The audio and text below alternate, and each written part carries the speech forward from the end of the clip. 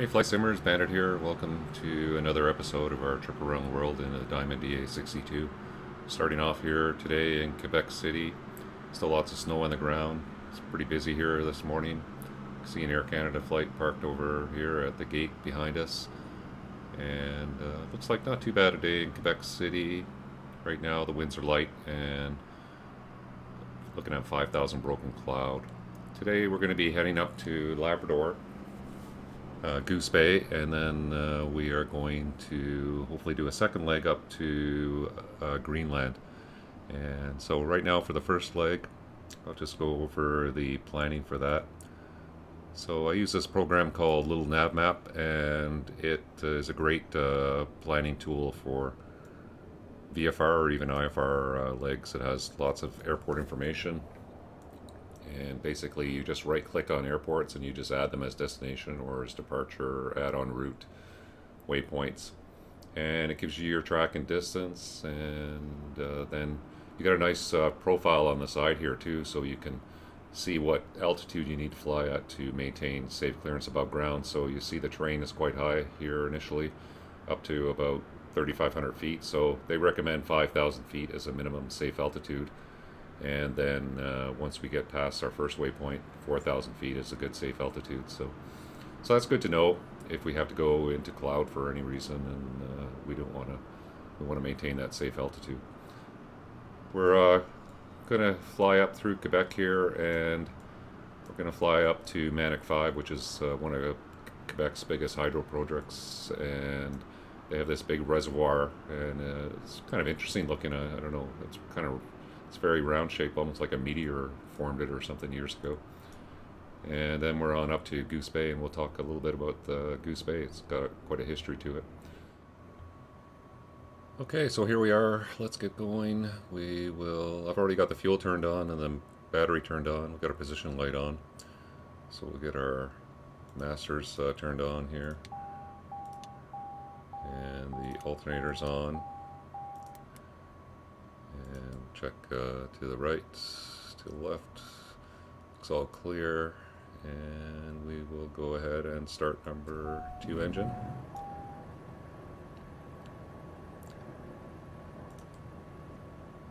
And we'll start the number 1 engine.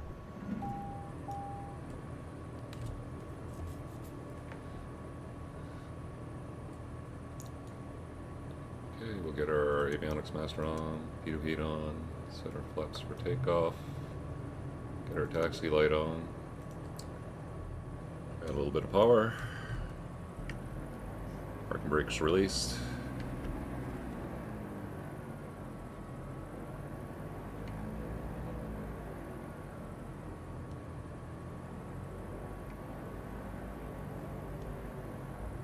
So I checked the weather in Goose Bay. It's supposed to be pretty nice there too, just some high broken cloud, and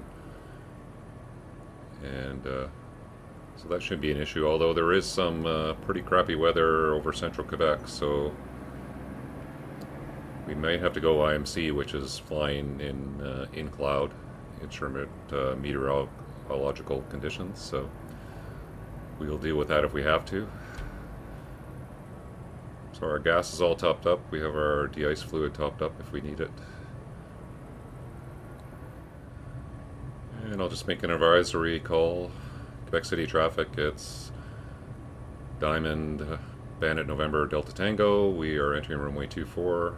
Going to be taking off for southeast bound departure. Climbing VFR. Any conflicting traffic, it's Bandit, November, Delta Tango.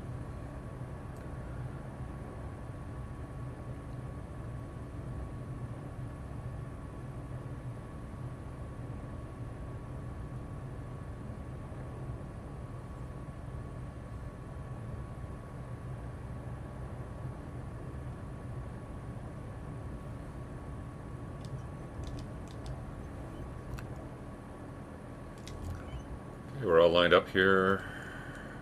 Flaps our takeoff. Put our boost pumps on. Landing light, strobe light, taxi light off. And I think we're all ready to go.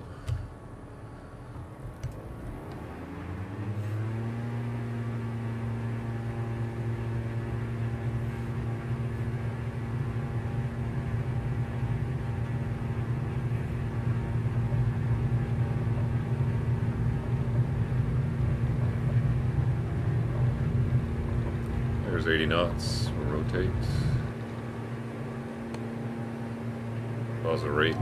Gears up.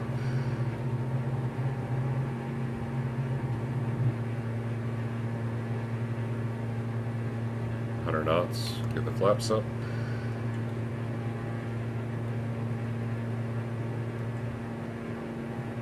And we'll do a left turn out. So first we're going to do a little flyby down the St. Lawrence by Quebec City here before we head off on our track here. I've already pre-programmed the flight in the Garmin system, so you can see our track heading out here, but we're just going to head down to the river and do a little flyby at Quebec City first. So we'll just stick at this altitude. So we'll take off, gears up, flaps are up, turn our landing light off, and we'll get our boost pumps off. Put our CDI up for our GPS so we have that when we need it. And we'll just do a little flyby at Quebec City here on the way out.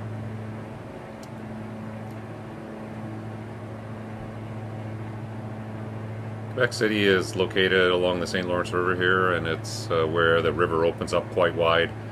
So starting here, it starts to narrow down as it heads down to the Great Lakes, and as it heads up into the Atlantic Ocean, it starts to widen up quite a bit. It's quite a shipping lane, the St. Lawrence River. It has opened up North America for shipping, and it's got a lot of history to it. So Quebec has always been a fairly important place, and you'll see it's got a lot of history. It's got the old city over there and a fort up on the point of the hill to the left there, so we'll have a look at that as we head out.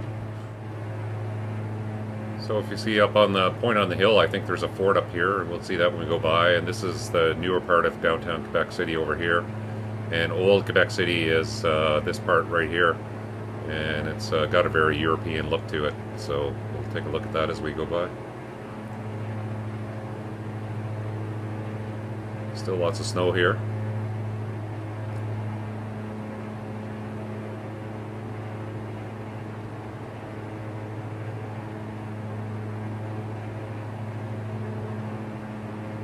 Yeah, there's the fort there.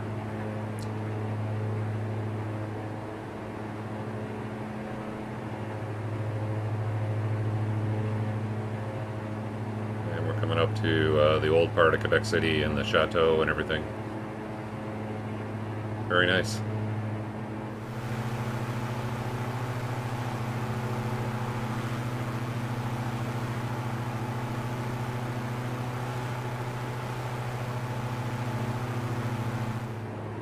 And then we'll continue on up the St. Lawrence here. So we'll head on up and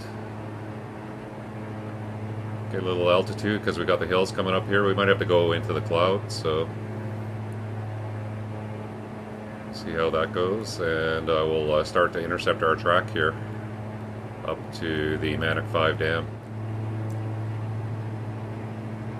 Okay, so we're intercepting our track up to Manic 5, and I was planning to go to 7,500 feet, but the cloud is going to keep us down at 5,500 feet for now. So we'll just clear cloud, and that's safe altitude. As long as we're above 5,000, we should be good for all the terrain that's ahead of us. So if the cloud does get a little lower, we'll have to go into cloud, so I'll have to climb up and get an instrument clearance. But for now, we'll just stay at 5,500 feet and see how that goes. It is pretty bumpy out here. You can see we got a pretty good wind, but it's going to be a nice tailwind, so it's about 40 knots, and with the hilly terrain here, it makes for a bumpy ride. So let's hang on to our seats and see how this leg goes. Okay, here we are, still cruising along at 5,500 feet, just below the clouds. So far that's held out for us. We've been lucky so far. Still a bumpy ride. We're just coming up on the Saguenay River, which branches off the St. Lawrence River. You can see how the St. Lawrence River opens up quite a bit as it heads out east. And the Saguenay River is just a river that branches off, actually flows into the St. Lawrence River. And it's a beautiful area at Quebec. Look at the Saguenay River region here. It's quite a beautiful area in northern Quebec.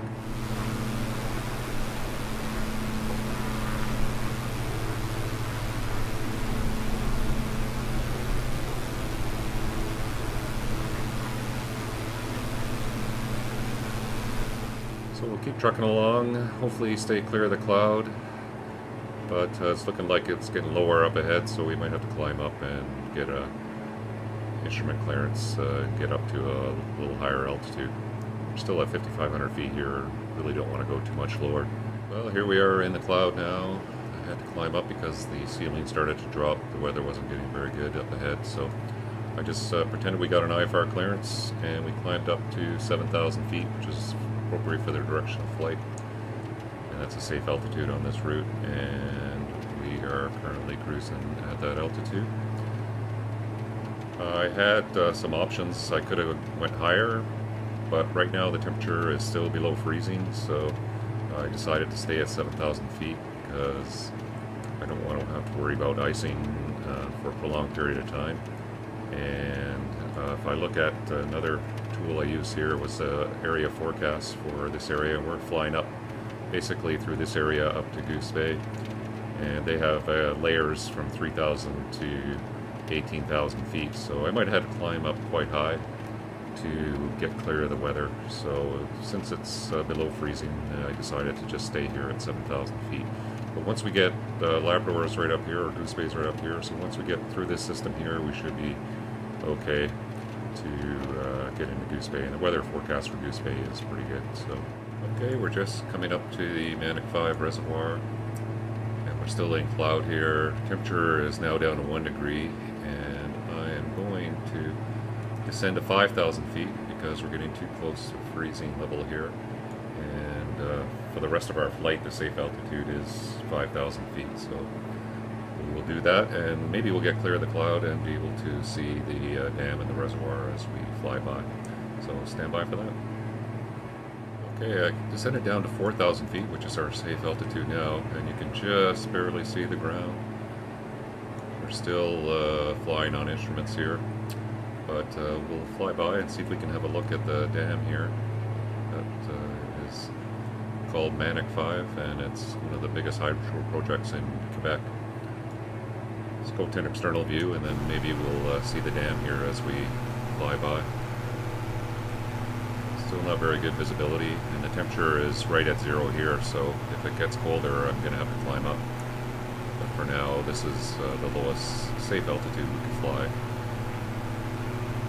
and stay clear of the icing. Oh yeah, here we go. Oh, look at that. It's all lit up in the dark here. Quite impressive.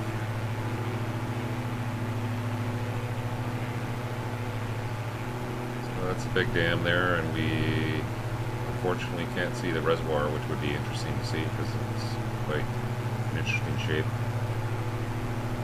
But there's the dam, and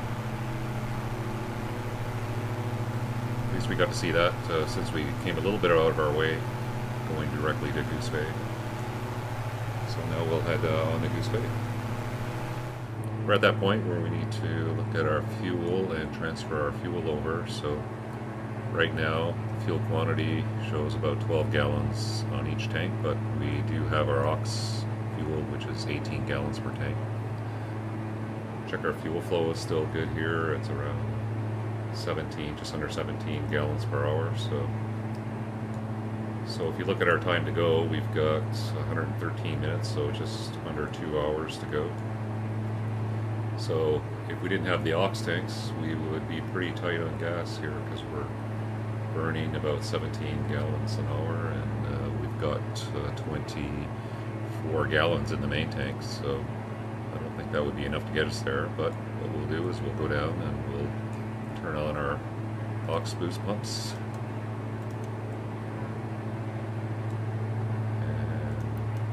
Advisory that they're on here, and we'll just watch the fuel. It should come right back up to 25 gallons a side over the next 20 minutes or so, and that should be more than enough to give us get us into Goose Bay with some alternates. just take this time to talk a little bit about Goose Bay and some of the history of it. And you see Goose Bay is in Labrador, northern part of Canada here.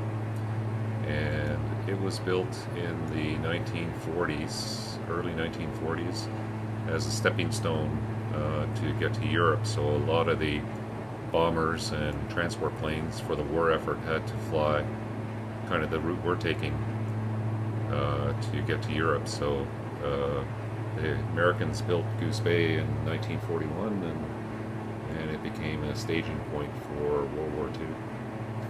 And then subsequently, after that, it became an American base during the Cold War, where they used to keep fighters based out of here, and that was part of the Cold War effort. And also, it was used extensively by NATO for low-level flying training in the Labrador area. So countries from all the NATO countries like Belgium, France, Great Britain, Germany would come to Goose Bay every summer, and then they would do low-level fighter training because it's such a huge area, and it's very similar to the terrain in Russia that they would have to fly in for real during the Cold War. So it was a huge operational fighter base for quite a period of time, and now that is subsided, and I don't think they do any training there anymore, or very little anyway. It still is a Canadian Forces base and a civilian airport,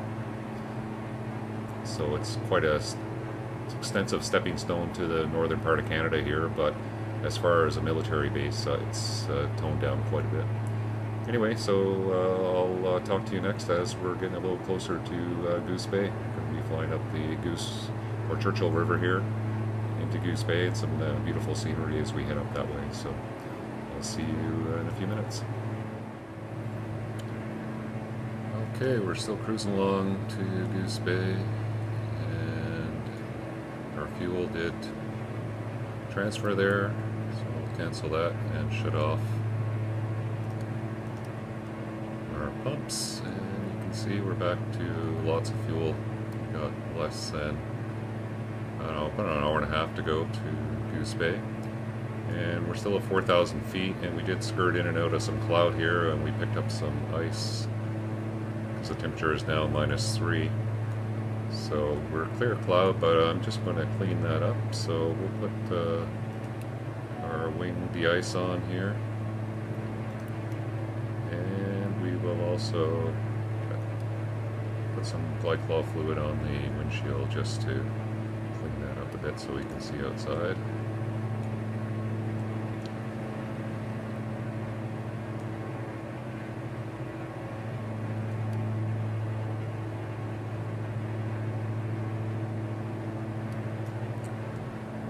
This is why you need to have de-icing capability in this kind of weather. So it'll take a few minutes, but that'll clean up. See, it's starting to get a little bit clearer right now.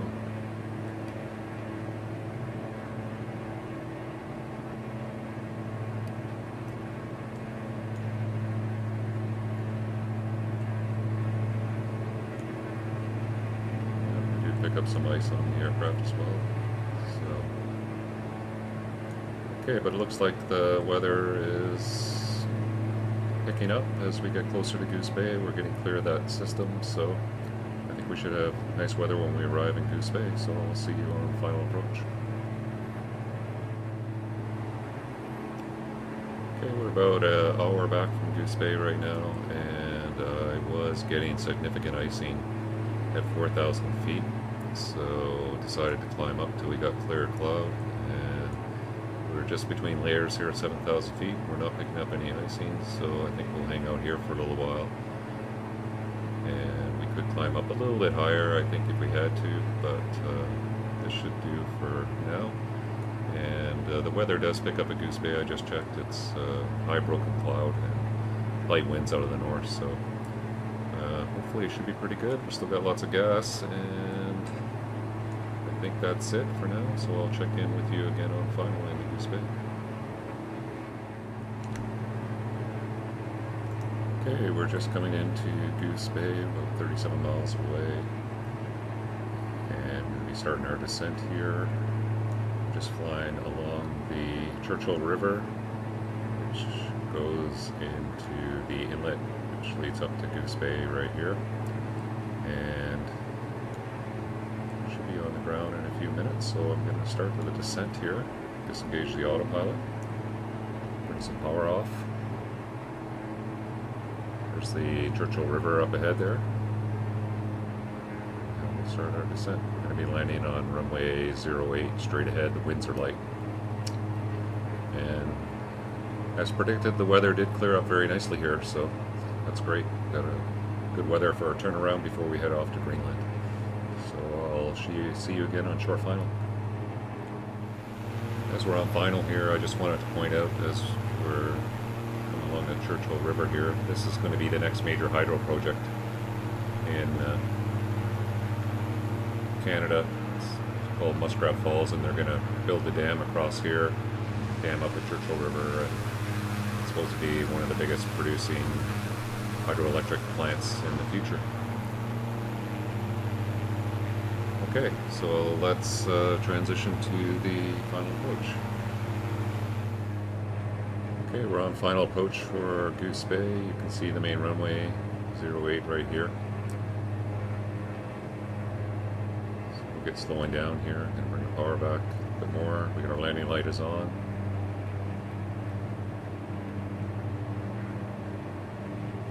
Still pretty snowy up here in Labrador. Another tidbit I read about Goose Bay was, because it was such a long runway here, it's over 12,000 feet, and because it's on the launch trajectory for the space shuttle, this was quite often used as an alternate airport for space shuttle launches when the weather was good here.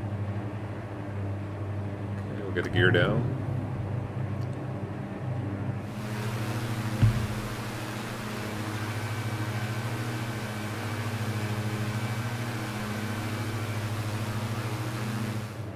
Below 139, we'll get the flaps to take off for approach.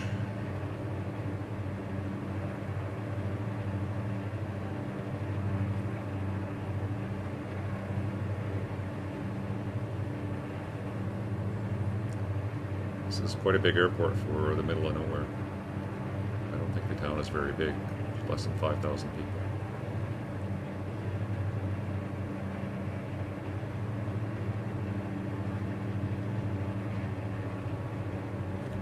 Get our land flap.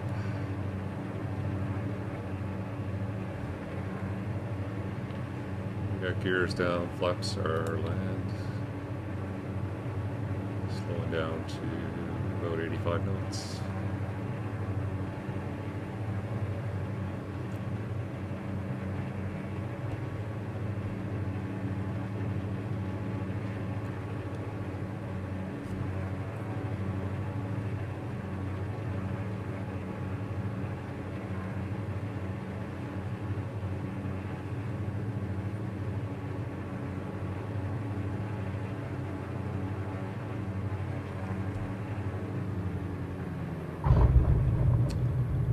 Touchdown.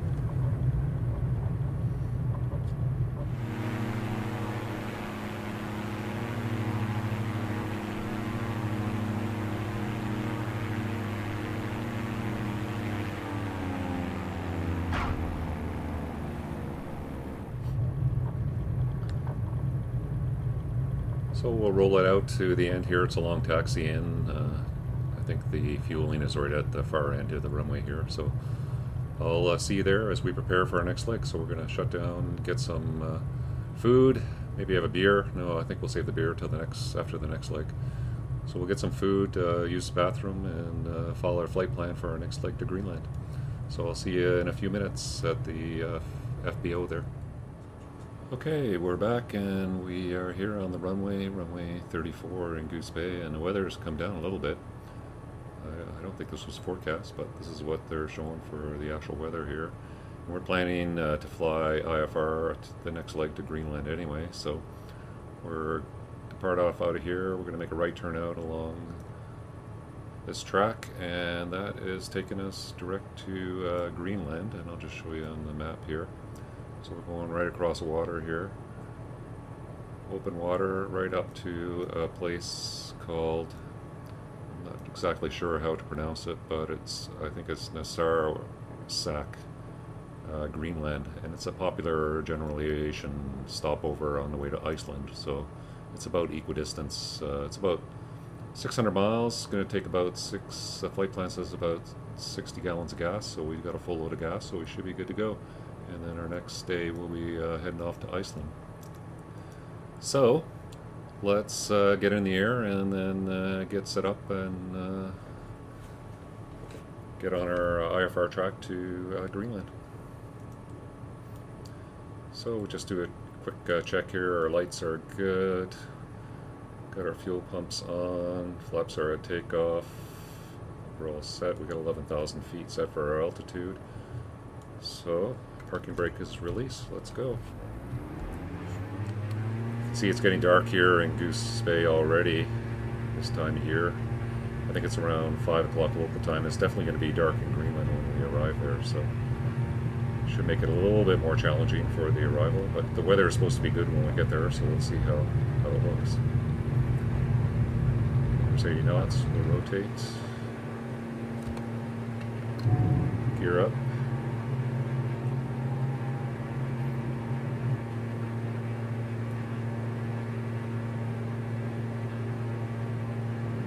And speed is good, flaps up.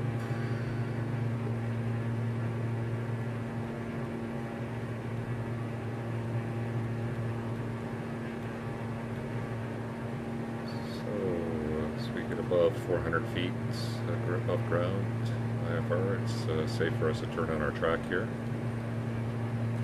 And we will get the autopilot set up. So I've already got the altitude selected. I'm going to turn the autopilot on.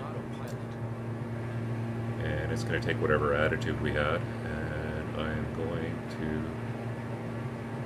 keep the turn going here to get on our track.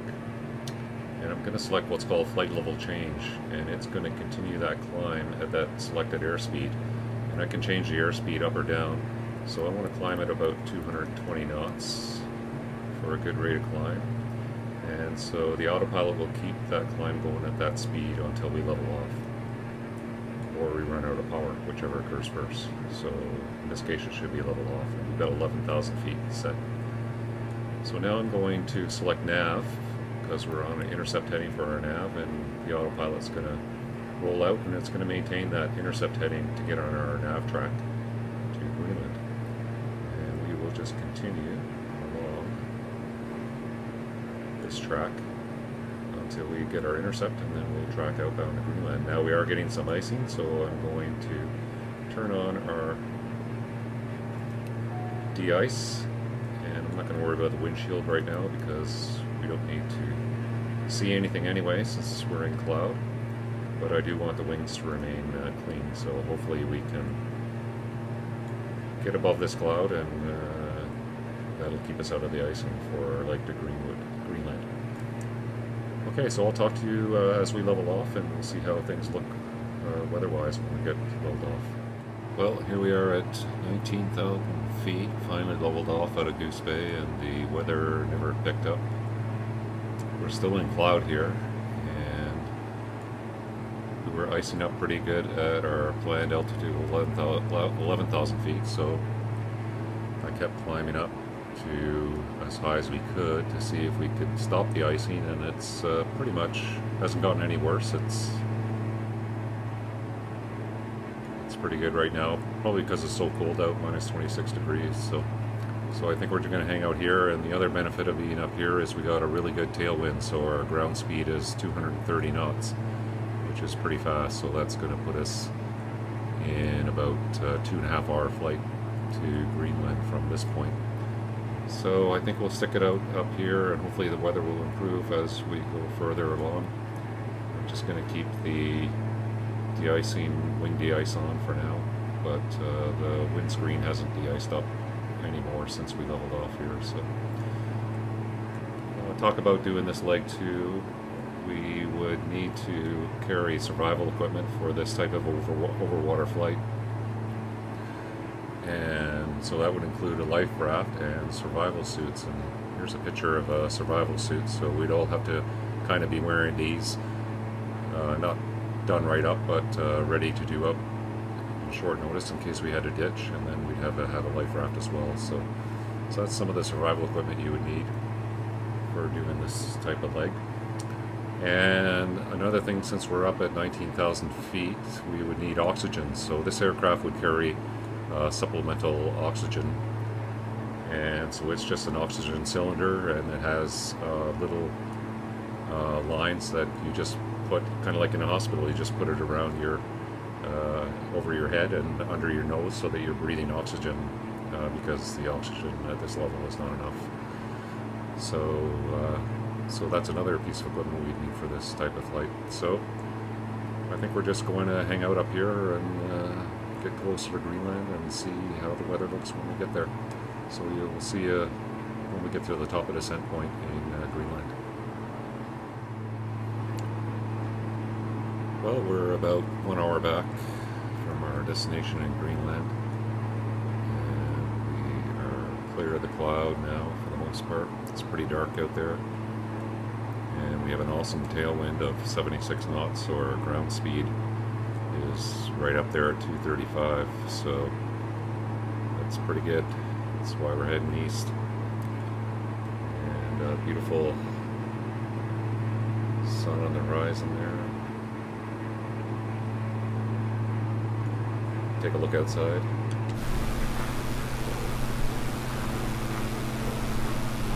So we still have the sun poking up over the horizon, but it's pretty dark when we get to Greenland there. So I'll check back in with you on our final approach, and hopefully the weather holds out, because there's no instrument approaches at this airport. So, and we do have enough gas though to divert to an airport north of this one, which does have an instrument approach if we need to. So I'll see you at the descent into Greenland. Okay, here we are on descent into Greenland, and the airport is about 58 miles ahead of us. We're just on a slow descent here. Right now we're clear of cloud, and it's pretty dark outside, and I cannot see anything. So I can still see the stars though. So I assume we might have to go through a little bit of cloud because I can't see any formations ahead. So right now I'm planning to descend to 3,500 feet, and looking at the chart, I was able to determine that the highest obstacle between us and the airport within 10 miles of our track is about 2,500 feet. It's a tower, a radio tower, and so as long as we don't go below 3,500 feet, that will give us 1,000-foot clearance above that obstacle till we can see the airport. So I'm hoping we can see the airport about 10 miles back and have it visual, and if not, I think then we're going to have to go to our alternate airport. And so what I'll do is I'll check back in with you when we're about 10 miles back, and hopefully we have the airport in sight. Okay, here we are about 10 miles back, and the airport should be just over here. So I don't think we've seen any cloud, and we look up and yeah, there's the runway right there. So runway 07 we're going to land on. The winds are light. The altimeter is set, and I'm just going to continue in here visually to the runway. So I know there's no real obstacles. There's obstacles to the right here. So as long as I stay to the left, I should be okay. So I'll disengage the autopilot, and we'll offset and get lined up with the runway a little bit better here. It's never fun coming into these dark places at night. Can't see anything. It's like a black hole. So you kind of have to fly half on instruments and half visually. So you have the runway visual, but you're flying on instruments for keeping the aircraft level.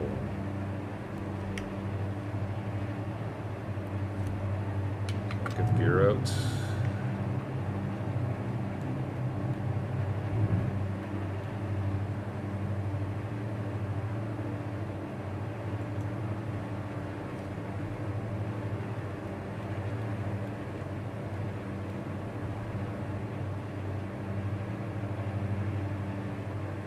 Speed is good for approach flaps.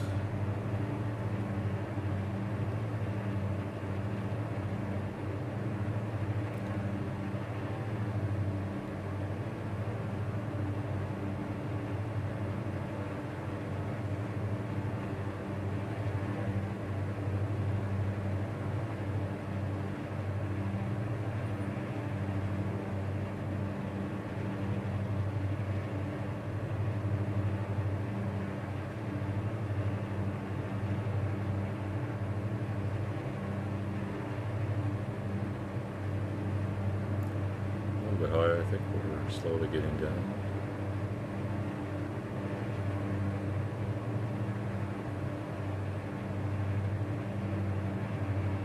A little bit fast, I'll reduce some power.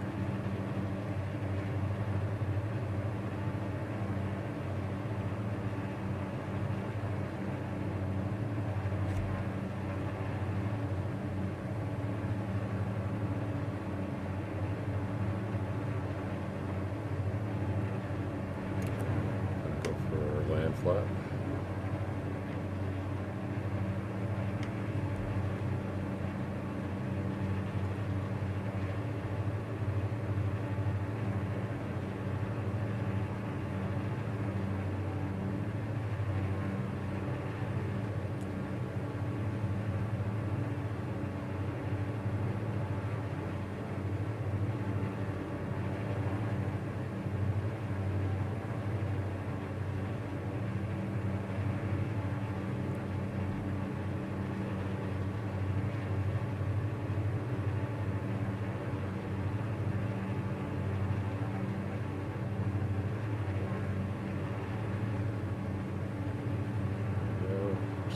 Glide path there now.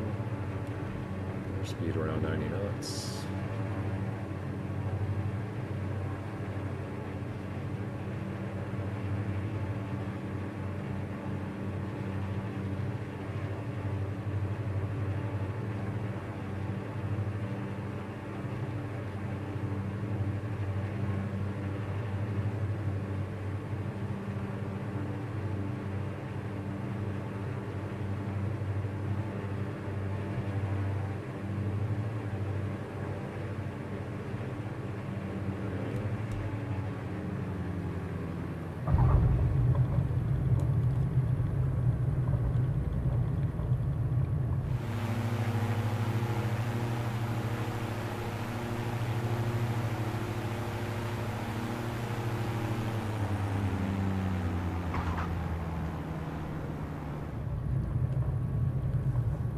Well, that was a challenging approach.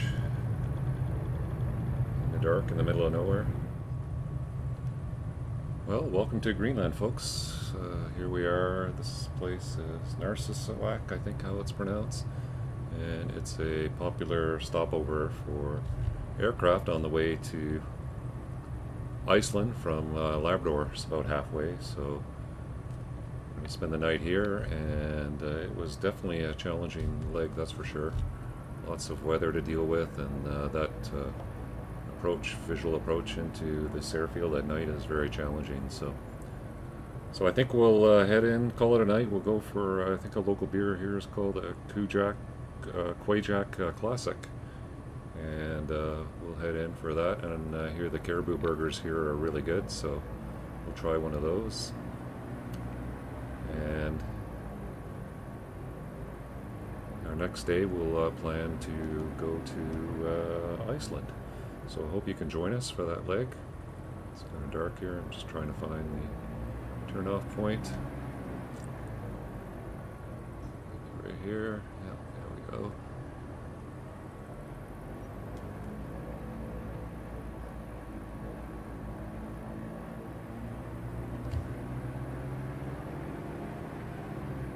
And when we leave here, the next time it'll be daylight, so we'll see the scenery here in Greenland, and it should be amazing if it's good weather. There's lots of fjords and glaciers, so it should be great scenery leaving Greenland. Look, they're here waiting for us, so I think we'll just park here and call it a night. So thanks for joining me today. If you want to make sure you're with us for the next leg of our trip to Iceland, make sure you hit the subscribe button and hit notifications, and then you'll know when we're doing our next trip about once a week. And so again, thanks for coming out, and take care, everyone. So long.